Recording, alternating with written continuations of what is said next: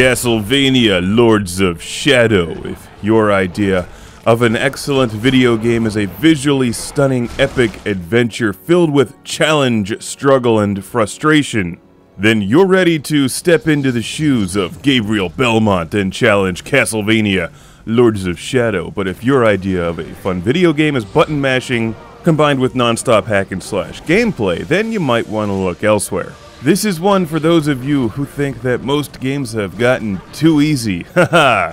Not so, says Castlevania Lords of Shadow. Remember when Castlevania games used to kick your ass? Well, that time is back. But am I up for a lengthy struggle? A deep question that you may or may not need to ask when making your decision on whether or not you want to challenge Castlevania Lords of Shadow.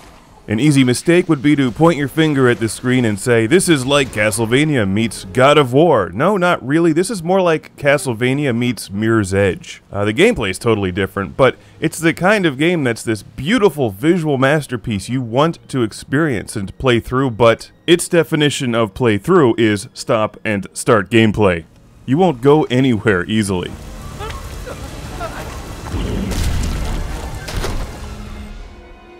Castlevania Lords of Shadow encourages you to replay levels and go back and explore after you've sufficiently strengthened your character. There's areas that you can't even reach until you've equipped various things and have become stronger, and replaying levels the second or third time is a lot of fun. It's playing them the first time that becomes a bit tedious.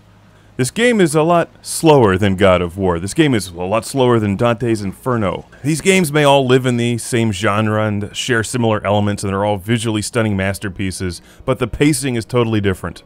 This is like the equivalent of the 12-hour cut of Lord of the Rings. You either like it or you don't. It's beautiful.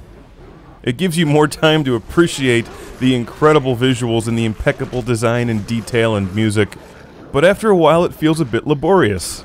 And I like mindless button mashing non-stop gameplay. But I also like beautiful visuals and rich music and production value.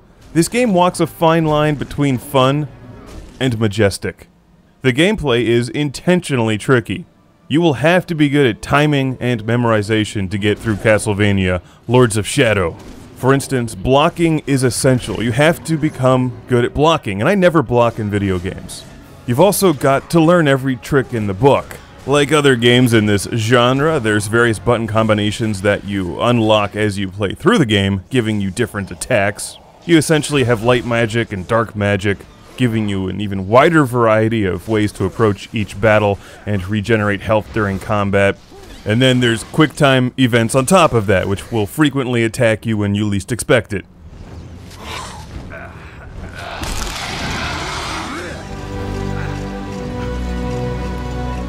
I'm slaughtering my way through Rivendell. Now seriously, button mashers need not apply. It's just not that kind of game. I think this will appeal to those who enjoy the challenge in the God of War series. I think this will appeal to those of you who enjoyed the excellent Demon's Souls. And this is one of those games where you get what you pay for. Like Frogger.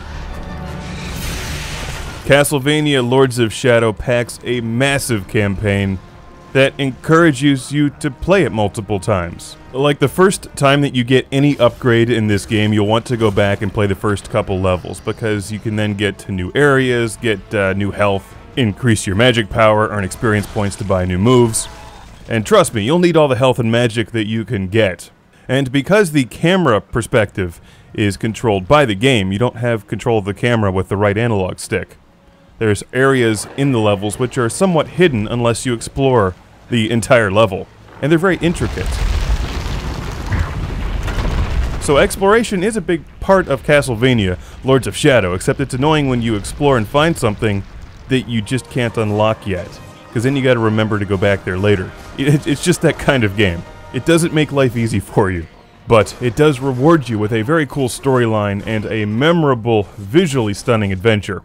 I could have spent the entire review just gushing about the audio and visuals in this game, and they shouldn't go overlooked because it's just stunning. Production value is amazing in here, and I don't think they should be taken for granted because clearly a lot of work went into Castlevania Lords of Shadow. This is one of those games that really should be enjoyed on a giant HD TV with surround sound. I love the parts when he's rappelling into caverns and there's waterfalls all around you, and the designers have just placed you into this environment. But it's an environment which is more fun to play through the second time. Unless you're like the master of these games. I always ran into boss battles and had to play them 4 or 5 times just to figure out what I was supposed to do. But that's me, I'm a button masher.